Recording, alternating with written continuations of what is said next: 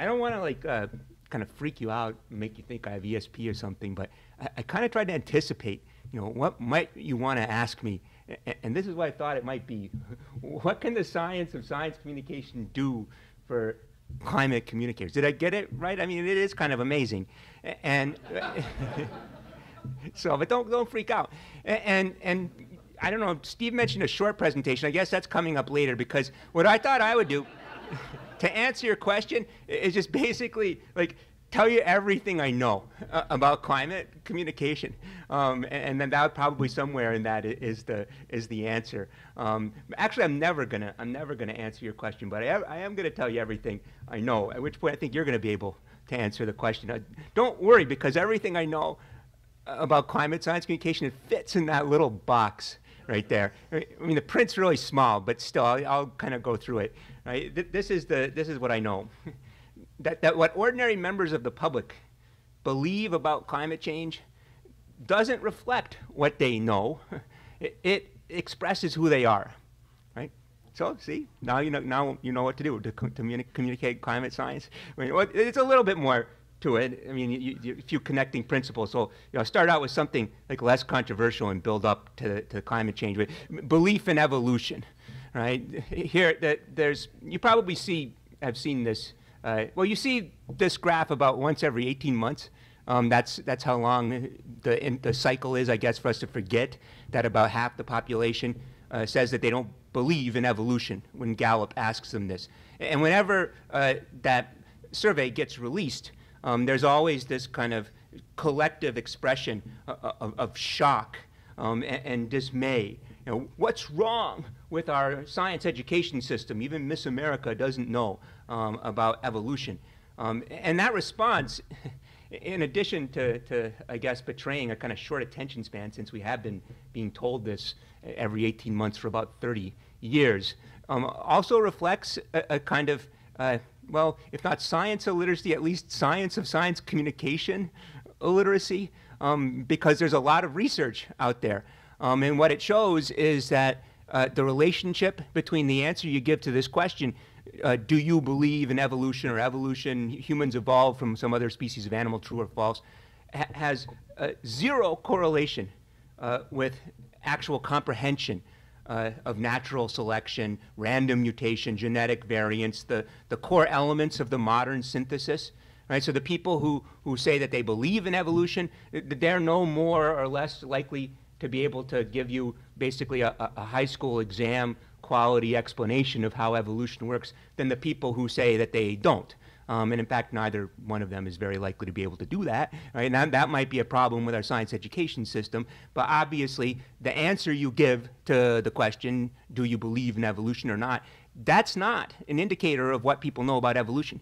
What it is an indicator of is their religiosity. Essentially, people convey who they are when you ask them that question. And if they have a cultural style that features religiosity, then they're likely to say no. And this is a conclusion, too, that rests on empirical research into what it is that you're measuring when you ask people the question, human beings evolved from another species of animals, true or false? That's a question on the National Science Foundation's science indicators, science literacy test, and a whole bunch of other standardized tests that are used to kind of keep track of how the American public is doing over time and compare how we're doing to other countries. We're just a little bit behind Afghanistan now on the indicators, right? But you have a bunch of questions, right? And you see how Americans do. Well, you can compare how people do on that question about evolution to how they do on the rest of the questions. But to give you an idea, right? There are a couple questions. Electrons are smaller than atoms. That's a pretty easy question, right? Because if I look at how people do on the exam, then even the person who's right at the mean score, right, the 50th percentile, there's still a 70% chance that that person's going to get that right. So it's not a very hard question. This one's a little harder. Which gas makes up most of the Earth's atmosphere? Hydrogen, nitrogen, carbon dioxide. It's not underlined on the test. And it's kind of hard because if you're around the middle, right, of the group, you get the average score, only about 20% likelihood that you're going to get that one right. So it's harder, right? Now here is the question: human beings as we know them today developed from an earlier species of animals, true or false? And it doesn't quite look right. You see that the questions that are measuring what people know, they have this kind of profile. As you do better on the test overall, the likelihood that you're going to get the answer correct goes up. But here, the difference in likelihood of getting this answer correct, true, doesn't vary that much, whether you're at the mean, whether you're standard deviation below the mean, standard deviation above, 98th percentile. It's not really tightly correlated with how you're doing on the rest of the exam. And here's why. Right? The question might be understood to be measuring the science comprehension, right, which is what the test overall measures, in people who are below average in religiosity, which you can measure by asking them how important is religion in your life, how often do you go to church, how often do you pray, other kinds of questions like that. They give you some information about how important religion is in people's lives.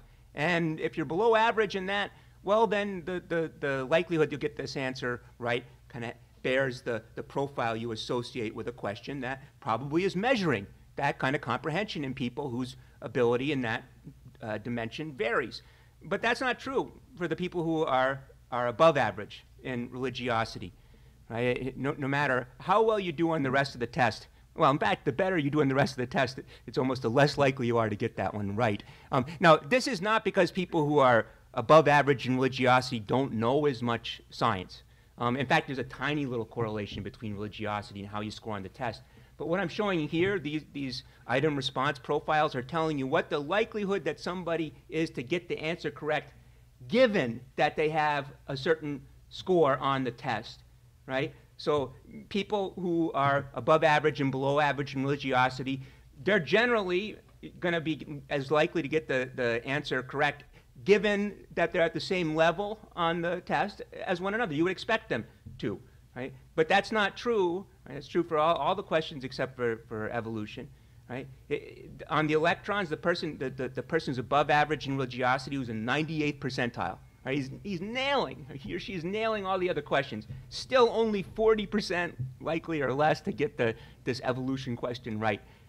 See, it's just not measuring what people who are above average in religiosity know about science.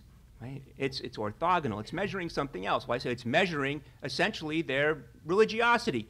Because if you're somebody who's above average in religiosity, you'll probably convey that by saying, no, human beings didn't evolve from other species of animals. But you can do a little experiment and figure out that that's true. You can just add the words at the beginning of the item, according to the theory of evolution, human beings as we know them today developed from an earlier species of animals. And that disparity in the relationship of what the question is measuring in people who are more religious and less religious with respect to their science comprehension, it disappears. Because at that stage, you've given some distance between the answer a person gives to the question and the identity. Right? At that point, somebody can show you what they know is the prevailing view in science if they're religious, without having to risk conveying some position that essentially denigrates their identity. Right? You've disentangled those, and you find out they know just as much, which isn't very much, because this is too easy a question. Right? Now, this has important practical implications too. Right? There's research on this. You can teach kids who say they don't believe in evolution, the modern synthesis, natural selection, random mutation, genetic variants, just as readily as the kids who say that they do believe in evolution. And you do it in the same way. They all make the same mistake. They think that the reason that the giraffe's neck is long is that one giraffe was trying to reach up and get a coconut, and its neck stretched, and then the baby had a slightly longer. They have a kind of naive Lamarckian view. You say, no, that's not how it works. And you explain all the mechanisms. They go, oh, that's really interesting. Right? Now, at the end of the course, the kid who said, I don't believe in evolution, still says, I don't believe in evolution. Right? Because you haven't made that person into somebody else. You've just given that person some knowledge that they wouldn't otherwise have had. And in fact, the one thing this research shows is that if you make the goal of the instruction to have that person who said, I didn't believe in evolution, say, I believe it, that's the one thing that will actually prevent that person from learning. Because at that point, you've put the person in the position of having to make a choice between knowing what's known by science and essentially being who they are. And people will be who they are. That's important to them. That's a major stake that they have. So don't create that kind of conflict. And that's an important understanding in the teaching of evolution. Now I can talk about the belief in global warming, right? Because we see this survey, not every 18 months, but I guess like every 18 minutes. What fraction of the United States today? What's the temperature out there? Where's the needle? What fraction of the United States believes in human-caused global warming? It's about 50%, and there's about 35% no warming, and there's people in the middle and so forth. And then somebody says, well, that must be because we have terrible science education. And again, they're just not really paying attention to evidence about what we know on the relationship between the answer people give to this question, essentially, do you believe in human-caused climate change, and their science comprehension. I mean, I've studied that. My collaborators and I did a large national survey, and we used the National Science Foundation Science Indicators battery, and we find there's no correlation. Or that's actually not true. That's kind of a lie. There's a big correlation between your level of science comprehension and your perception of climate change risks and whether humans are causing climate change. But what that relationship is depends on your political outlooks. If you're somebody who is to the left of center, more liberal Democrat, then you're more likely to believe in human-caused climate change as your science comprehension goes up. But if you're somebody whose views are to the right of center, well, then you're less likely to believe in it. The political affiliations, like religion, are a kind of indicator of what kind of people we are. Right? It correlates in some way with different kinds of outlooks and styles. And that's what you're measuring when you ask people, do you believe in climate change? What kind of person are you? Now, I said it was possible, right, if you designed the measure correctly to disentangle the issue of what people know about evolution from the information they're giving you about who they are when you ask them the standard survey question. Well, you can do the same thing with climate change, right? So I constructed a climate science literacy battery, and I use some of the same strategies that people who've studied education on evolution use, right? So essentially give some distance here. What does the evidence show? What's the prevailing view among scientists? What do climate scientists say, right, about these issues? So what gas do most scientists say causes the temperature in the atmosphere to rise? Hydrogen, helium, carbon dioxide, right? Oh, that's a pretty easy question. Even people at the mean on the score of the test, about 85% likely to get that right. Here's a hard one.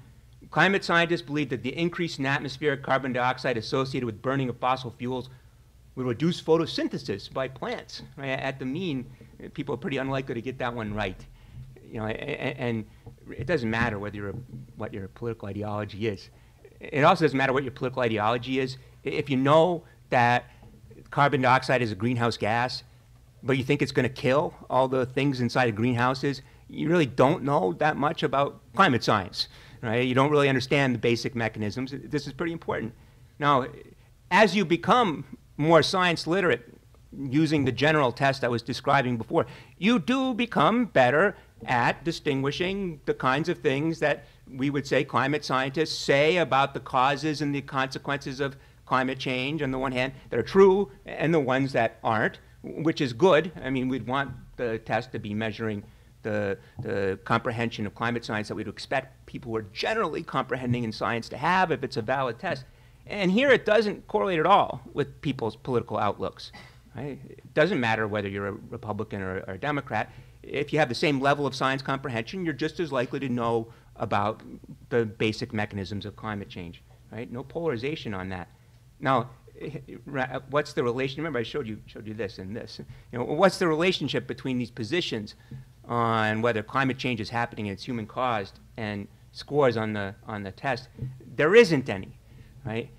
I mean, there isn't any because what you believe about climate change isn't measuring what you know. It's measuring who you are in a way that we can measure in different ways, including your political outlooks, right? And here, even though we can see, I mean, I guess this is good news because the most important thing to understand about climate change is that human beings, when they put carbon dioxide into the atmosphere, are increasing the temperature. And that's an easy question, and everybody's got the memo, liberal Democrats, conservative Republicans. Still, if we ask people, true or false, there's solid evidence of global warming due to human activities such as burning fossil fuels, you can see that we get this same kind of polarization. I mean, even the Republicans who do really well on the rest of the test, they're saying no, because it's not measuring the same thing as these other questions. It's measuring who they are, right? And I told you it's important. I mean, you make mistakes about what it is you're measuring with these kinds of items, and you can end up doing bad things. You might fail to teach people evolution correctly. And you might make mistakes too if you think this question is measuring something relating to people's knowledge about climate change. You might say, well, what we need to do is tell them what the scientific evidence is, and that scientists believe that. Well, they already know what scientists believe, right? They tend to attribute to scientists beliefs in things that actually are more extreme than are true, that we're going to get skin cancer, or that the plants are going to die, and so forth. But that's not what explains the variance here. Right? This isn't what explains, and in fact, this kind of communication, it seems to be reinforcing the association between the positions on climate change and who you are. Right? If you want to fix the problem, you have to do what was done in another context where there was this kind of entanglement between what people know and who they are, which is disentangle them. Right? I showed you how you can disentangle those two things with a measure. Right? But what we want to know is, can we do in the political realm what smart science educators and good teachers learn to do in the classroom for evolution, right? Create an environment in which people don't have to choose between coming to know what's known by science and using what's known by science on the one hand, and being who they are on the other, because that kind of conflict is going to create polarization. And right now in our politics, what we're measuring with the climate change question is the issue, who are you, right? That's the question that we keep posing to people in our politics. So how can we pose the question, what do you know, instead of who are you? And we have to do the disentanglement. I'm generalizing here from what we can learn from the experience with the study of evolution, right? A kind of disentanglement. Don't make reasoning-free people choose between knowing what's known and being who they are, right? Remove that kind of conflict. And I know it can be done because I've seen it done. I mean, I've had the privilege, along with Katie, who does all the work, to observe and give some advice to the members of the Southeast Florida Climate Compact. And they've had tremendous success. I mean, this is what you would think if you didn't live in Florida about what's going on. Oh, that stupid Rubio, everybody's drowning there, and he says he won't say he believes in climate change. But, Palm Beach County approves the climate change plan, right? I mean, maybe you know that, but, about 1% of the population apparently does, because it's not in the news. Why isn't it in the news? Well, Palm Beach County, they need some work on their communication, because here's their minutes of the meeting, right? It's down there. We adopted this climate plan, but it's like item 15. We decided to repaint the county courthouse, and we're going to fill in some of the potholes. Oh yeah, we adopted a 110-point adaptation plan. It's not that big a deal, I guess. But that's the point. It isn't really that big a deal. Why? Not because people there aren't polarized. If you ask them, what do you believe about climate change? Who are you and whose side are you on? You'll get the same answer from them that you get from people in the rest of the United States. And you'll see the same kind of pathology, that polarization increases perversely as people become more science comprehending, do an even better job at figuring out what a person like me is supposed to say in response to a question like that. But if you ask them about what they know about what it's like to live in Florida and whether you should hide in the basement, for example, just because you got a silly tornado warning, they're laughing at me. Should we be using what we know? Should the government be taking steps to reduce the risk posed by rising sea levels? Should they be adjusting the land use regulations here to take account of the climate impacts? Yes, yes, yes. Everybody says yes. And make sure they pick up the garbage every Wednesday too, right? That's what you do, and we know that. And so the question is, how do you create a political deliberative climate that's going to engage people for what they know about the appropriateness of using the considerable intelligence that they have in Florida, because they've invested a lot in this, about how to deal with these climate impacts, and not the kind of issue, who are you, whose side are you on? I think that they'll tell you. That's what I think that they've managed to do. Right? You don't see this kind of thing. I think this is not, what do you know? It's whose side are you on? I think it could have been plausible that you would try something like this, but this isn't really what the problem is. And maybe it does if you test it and come to the breakout session and we can talk about data on this. When people see this, they actually tend to associate the kind of stuff that the climate compact is doing with the issues that divide them on climate change. And you don't want that. Well, what do you want? I mean, they know.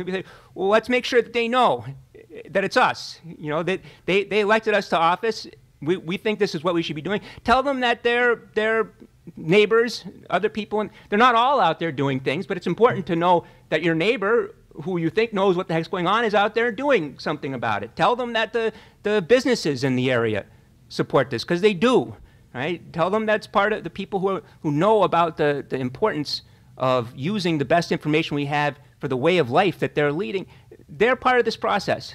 Right? So, you know, it's not us versus them. It's just us using what we know. I learned more than I could ever possibly have taught anybody in Southeast Florida about effective science communication. But there was a town meeting at the Climate Compact Summit a couple of years ago.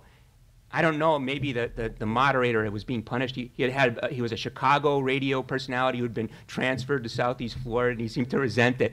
But this will be an easy job, he says. You know, I'm up here with this panel discussing the climate, and I know how to do that. And he's going, well, what's wrong with those stupid Republicans? You know, they're anti-science, right? And in industry, you know, they just care about profit today. They don't care what happens tomorrow.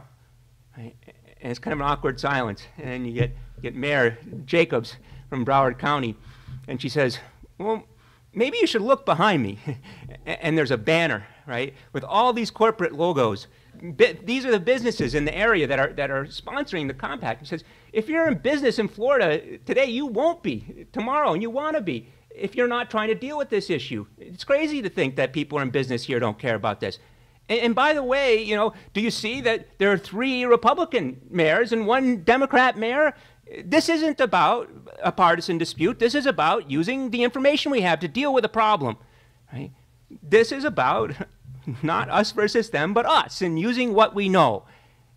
It's about if you're somebody who's trying to create an environment where people are gonna make use of the information they have, removing the pressure that they feel to make a choice between knowing what's known, using what's known, and being who they are as members of diverse groups, because we are.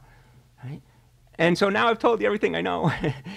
If you do ask me what to do, I mean, I can tell you, look, I've given you a kind of a model here, the disentanglement principle, showing you how it's used in education and also in local government contexts very much like your own. I think you should try to do something like this. But if you ask me how, I'm not going to tell you, because I just don't know. Right? I mean, I know that these are important principles, that these are the kinds of effects that you want to try to create in your communities. But you're going to know much better how to do that than I ever could. I didn't tell anybody in Southeast Florida how to do it. I couldn't possibly have done that. I told them things I did know that I hoped would be useful for them. But if they were useful because they knew what the significance of what that would be for them. Right? So really, I've told you everything I know. Now you tell me, you know, what the significance of this is. You tell me how, in your communities, you think you could disentangle the issue of what we know about using our best information to protect ourselves from the threats that climate change poses, from this more divisive question, who are you and whose side are you on? Right? And then, you know, I'll help you. I'll try to measure, you know, to collect some data, tell you if that seems, your conjecture about that has good foundation, and whether when you tried something like that it worked, right? Because these are kinds of things where I think it helps to have evidence. Otherwise you make all kinds of mistakes. You're not even sure what you're measuring, right? And I can help you a little bit with that. But really, you know, if I'm doing my job, you should be able to tell me what it is that we should be doing. And then maybe I can help you to figure out how to do that as well as you can. All right, so that's the end. Was that more than 20 minutes? Can I keep talking?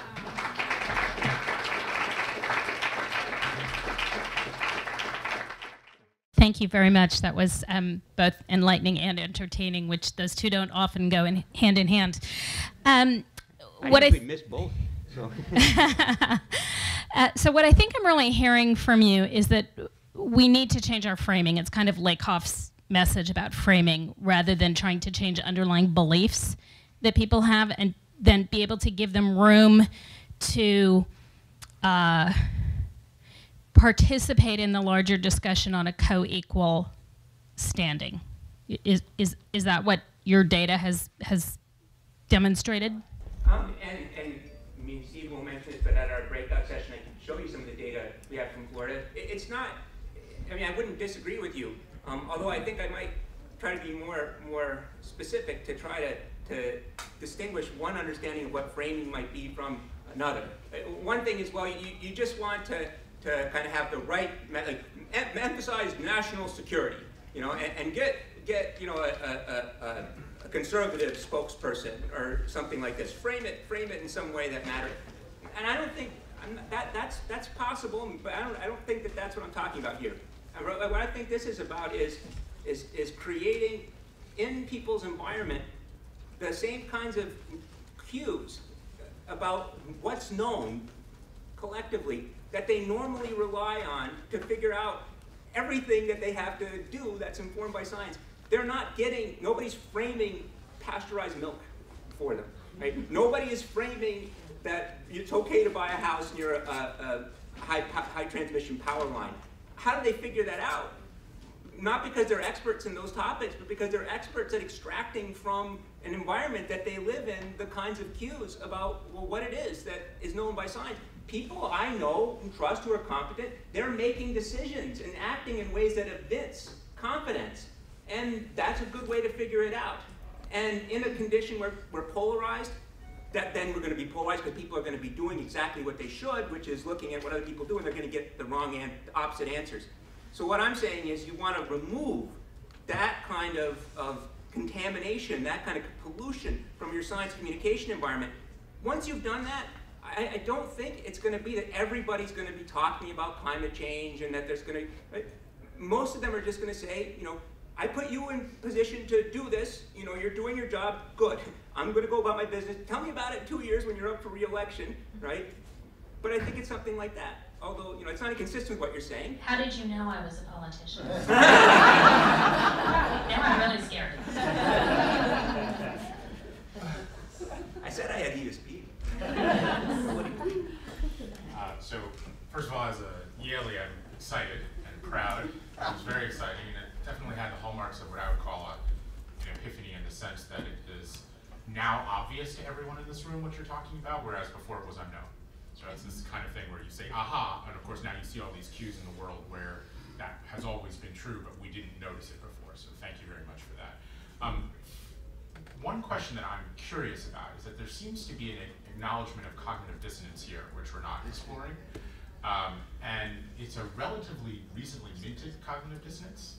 This concept that who you are is bound up in what you believe about climate is made, but how it got made is interesting to me. And I'm curious as to whether you or other people are doing research into the effectiveness of the last, and this is a 20-year communication, so yeah, there may be research on that. Yeah, and so, you know, maybe it's dissonance, but in any case, this conflict between knowing what's known, right, and being who you are with respect to how you orient yourself to just science issues, right? That's the phenomenon. And this climate change isn't the only instance of this, right? But really, the number of things that are like that is small compared to the number of things that aren't, right? Where people with these diverse views are lining up with each other. And so the question you asked, I think, is really the most important.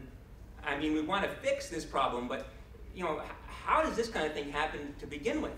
I mean, yeah, you know, let's try chemotherapy here on this pathology, but you can just tell people stop smoking. You know, what is it that we're doing that causes the issues to become entangled in these meanings and then transformed into badges of identity in these groups? And at that point, I think it actually makes perfect sense. If you're going to judge me in my group based on my position on that, well then, how I present myself to you can have a big effect on my life. What I think about the climate, I was really wishing we didn't have that like tornado. I mean, they had no impact, right? I don't matter enough as a voter, as a consumer, as an advocate even, to influence that. So, you put me in a position where I have to choose between getting it right with respect to who I am and knowing what the science is. I'll probably pick who I am because that's rational.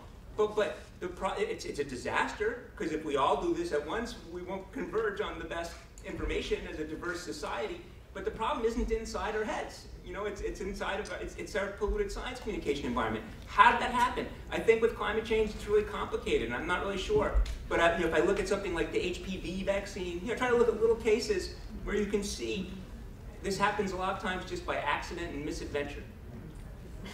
So we've got two more. Let's go here and then back there.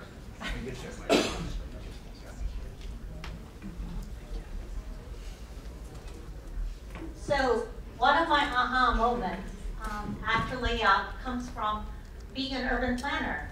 And I brought this up at the breakout session to our little group. It baffled me how, like what you said, how climate science has become so entangled in the politics. I was thinking in more simple terms that all communities do urban planning, and elected officials are very comfortable with planning 30 years down the road, and nobody has a clue whether all the population projection that they're doing and nobody questions whether those population projections are down to 100% accuracy. And there's also contingency plans along the way, and everybody's comfortable with that. And I don't, so I was looking at that as an opportunity, as a paradigm to use for climate adaptation planning, and that adaptation planning should just be a component of this long-term comprehensive planning instead of being pulled out of that discussion, and then it's not an issue. Well, I agree with you, although the question of how to do it, is still a difficult one, and one too where I think the number of plausible conjectures we'll have about how to restore that kind of engagement with the issue will probably be larger than the number of things that are actually true, which is why you collect evidence and so forth. But that's exactly what I'm saying, and it's kind of remarkable. I mean, it reflects a kind of like a kind of bias in sampling, I guess, that people think that the problem we're having with climate change is that people don't know enough of the science, when on all of these other issues that turn just as much on that, they don't know that either. But they're not stupid. What they know is whether the people they've entrusted to do this are actually going to be able to do the job. And that's the thing that they're having a trouble with right now. To kind of go back just a second to this dissonance point, there are two kinds of climate science people know about. There's the one that's entangled in this question, who are you, whose side are you on? They have a bunch of attitudes towards that reflect the kind of position that they're put in because of a kind of status conflict between competing cultural groups in our society. And they're going to be divided on that. But at the very same time, there's another kind of climate science. They're familiar with it. It's connected to what they do in their ordinary lives, what their communities do. And it doesn't divide them. And I don't know if it's dissonance or avoidance or what allows them to be able to use that information, right? But in Florida, they're really proud that they have 5 climate scientists from their university and their community on the National Assessment Plan. A taxi driver might tell you that. Well, you're going to know what it's like to live in Florida now. We've got our experts on the National Assessment Plan because you don't know anything about water. We do. And I said, well, do you believe in climate change? I don't believe that climate change crap. Same thing in Nebraska. Those guys don't believe it. Farmers, it's Al Gore. But when the USDA climate modelers come to town, they're fighting to get tickets. They've been going to hear from these guys for 30 years, and in fact, they're really impressed with Monsanto for coming up with new genetically modified crops that will enable them to continue growing corn, notwithstanding the drought they know is. They're talking about a different thing in that context. How do we get the conversation on that? What do we know about how to live, rather than who are you and whose side are you on? And but that's the difference between the cases where we have a pathology like climate change and all the many more cases where it's just normal use of normal science to do what we need to do. May I offer another aspect that I find to be one of the challenges for the climate science? In my personal experience, I have the greatest frustration with the climate scientists because they don't know how to communicate information to the lay people. Yeah. And I'm a federal, government staff, right? And I get charts from NOAA and the Corps of Engineers, and we're looking at it, and they're saying this is what it means, and we're like, huh? and a lot of them I have to reject them, and I can't even disseminate them to my working group because they're meaningless to us. And I keep telling them, you need to be better at using graphics. And there's this attitude of, we're climate scientists. We talk like this to each other, and we use the same charts for how we communicate the data. It's important that we show it this way. But it's really, we're talking about a different audience now, and that's my biggest frustration. You realize, that's good, but you kind of make me feel inadequate here because I was going to tell you everything I know, but you already know everything I'm trying to say, plus 10 times more. I mean, here are two things that you've said that really, it's kind of astonishing how obtuse we are about these things. In the cases where we're doing well, like where we're aligning ourselves with the best available science, and there are orders of magnitude more of those than ones where we're divided like this, it isn't because people have a better understanding of science. A biologist isn't a better kind of science communicator than a climate scientist. That's why nobody's divided about pasteurizing. No, people are orienting themselves with respect to these cues that don't have to do with a scientist communicating something to them. So it's actually kind of ridiculous to say, we have a problem. Come on, climate scientists, go learn how, don't talk like a scientist. This is like saying to LeBron James, why don't you wear a headset and do play-by-play while you're on the court? Doing science and communicating in are different things. And a society that thinks, that has in its mind the picture of from the mouth of the scientist to the ear of the citizen is going to screw up. At the same time, the scientist is presenting information to decision makers, and the decision makers need to understand what the relevance of the information is to the kinds of outcomes that they're trying to achieve if they have the liberty of not being in one of these polluted science communication environments.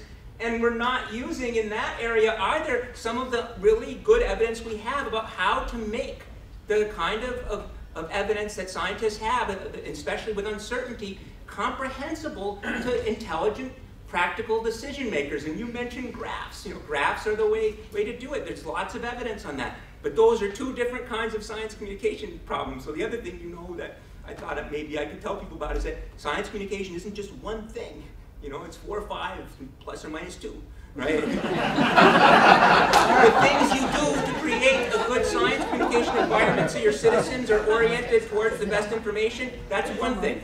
How you present the information to a practical decision maker so that they can actually connect the information to the kinds of outcomes they are trying to achieve, another. But both of them admit of and in fact demand scientific investigation. If you just leave them to themselves, you end up with terrible misadventures. Here we have just time for one more for M.Kahan. Right back here. Thank you very much. So one of my big aha moments in the last few years was when I found out that leading climate scientist Katharine Hayhoe is also an evangelist. And not only that, but she's a Canadian living in Texas. What I was wondering about is if you could talk about those bridge builders, or those people who sort of have a set of beliefs and are following the science, and are they an entree into working with others, or getting all on the same page, or what do you think about? So now here, the first and most important thing is that there are many plausible conjectures about what we should do, and the idea that if you have somebody who's a scientist with whom people in the community identify, that will make them more receptive, and so we need to recruit more scientists. I mean, she's like this, but so was the fellow who was on the show, the Earth, the Operators. Operator's manual. Yeah, what's the guy's name? I can't remember. He's a conservative scientist, and so now. Gary Manuel? No. I think Newt Gingrich or He's something. from the military. He's a Republican. Doesn't matter. But his point is that my memory holds up. But you want to test these things and see what happens.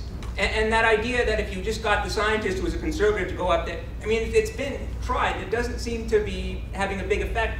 It probably, but in all the cases where we don't have problems, it's not because there's a scientist from Texas I know who says that it's okay to live near the house where there's a high power transmission line.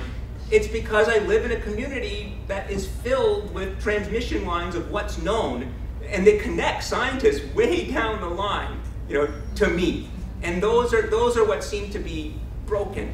And so I think it's fine to try those kinds of things, but I myself think on the basis of the evidence I've seen, that's not the kind of communication strategy that's going to work. People don't know who climate scientists are. You say James Hansen, and they go, well, it's too bad he died because there's no new Muppets or something like that. They don't know Catherine Hagel. And if you make little cartoon figures, that look like Simpsons for them, those people just aren't going to be seen by people, right? So, but thank goodness people don't all agree with me, because the only way to figure these things out is by testing different hypotheses and seeing what we can figure out in these ways. All right, Dan Kahan, thank you.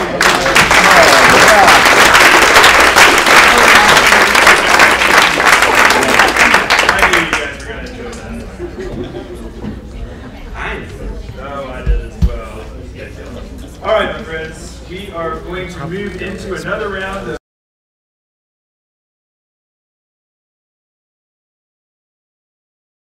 some other species of animal, true or false, has zero correlation with actual comprehension of natural selection, random mutation, genetic variance, the core elements of the modern synthesis.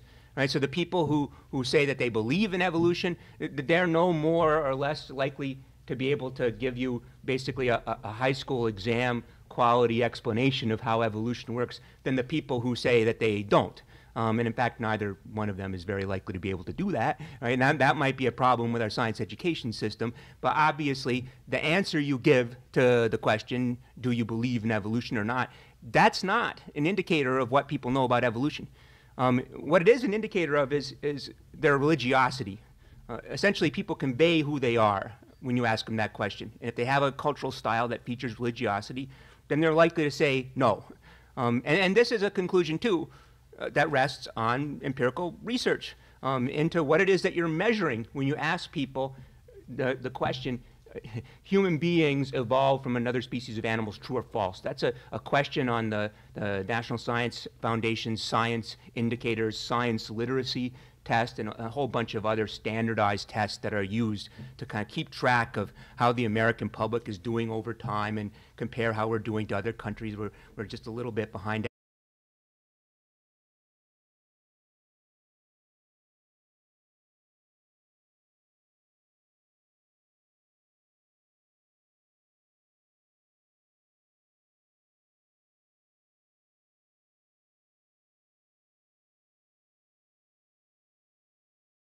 I don't want to kind of freak you out and make you think I have ESP or something, but I kind of tried to anticipate, what might you want to ask me, and this is what I thought it might be.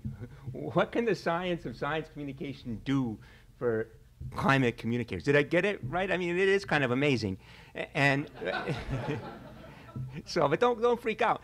And I don't know. Steve mentioned a short presentation. I guess that's coming up later, because what I thought I would do to answer your question is just basically tell you everything I know about climate communication, and then that probably somewhere in that is the answer.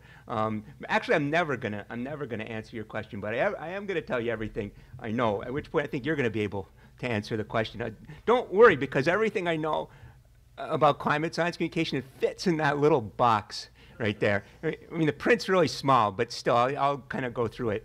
Right? This is what I know. that what ordinary members of the public believe about climate change, Afghanistan now on the indicators, right? But you have a bunch of questions, right? And you see how Americans do. Well, you can compare how people do on that question about evolution to how they do on the rest of the questions. But to give you an idea, right? There are a couple questions. Electrons are smaller than atoms. That's a pretty easy question, right? Because if I look at how people do on the exam, then even the person who's right at the mean score, right, the 50th percentile, there's still a 70% chance that that person's going to get that right. So it's not a very hard question. This one's a little harder. Which gas makes up most of the Earth's atmosphere? Hydrogen, nitrogen, carbon dioxide. It's not underlined on the test. And it's kind of hard because if you're around the middle, right, of the group, you get the average score, only about 20% likelihood that you're going to get that one right. So it's harder. Right? Now here is the question: human beings as we know them today developed from an earlier species of animals, true or false? And it doesn't quite look right. You see that the questions that are measuring what people know, they have this kind of profile. As you do better on the test overall, the likelihood that you're going to get the answer correct goes up. But here, the difference in likelihood of getting this answer correct, true, doesn't vary that much, whether you're at the mean, whether you're standard deviation below the mean, standard deviation above, 98% doesn't reflect what they know. It expresses who they are, right? So see, now you know what to do to communicate climate science. I mean, it's a little bit more to it. I mean, a few connecting principles. So start out with something like less controversial and build up to climate change. Belief in evolution. Right here, you probably have seen this. Well, you see this graph about once every 18 months. That's how long the cycle is, I guess, for us to forget that about half the population says that they don't believe in evolution when Gallup asks them this. And whenever that survey gets released, there's always this kind of collective expression of shock and dismay. What's wrong with our science education system? Even Miss America doesn't know about evolution. And that response, in addition to, I guess, betraying a kind of short attention span, since we have been being told this every 18 months for about 30 years, also reflects a kind of, well, if not science illiteracy, at least science of science communication illiteracy, because there's a lot of research out there. And what it shows is that the relationship between the answer you give to this question, do you believe in evolution or evolution, humans evolved from style, it's not really tightly correlated with how you're doing on the rest of the exam. And here's why. Right? The question might be understood to be measuring the science comprehension, right, which is what the test overall measures, in people who are below average in religiosity, which you can measure by asking them how important is religion in your life, how often do you go to church, how often do you pray, other kinds of questions like that. They give you some information about how important religion is in people's lives. And if you're below average in that, well, then the likelihood you'll get this answer right kind of bears the profile you associate with a question that probably is measuring that kind of comprehension in people whose ability in that dimension varies. But that's not true for the people who are above average in religiosity. Right? No matter how well you do on the rest of the test, well, in fact, the better you do on the rest of the test, it's almost the less likely you are to get that one right. Now, this is not because people who are above average in religiosity don't know as much science. In fact, there's a tiny little correlation between religiosity and how you score on the test. But what I'm showing you here, these item response profiles are telling you what the likelihood that somebody is to get the answer correct, given that they have a certain score on the test, right? So people who are above average and below average in religiosity,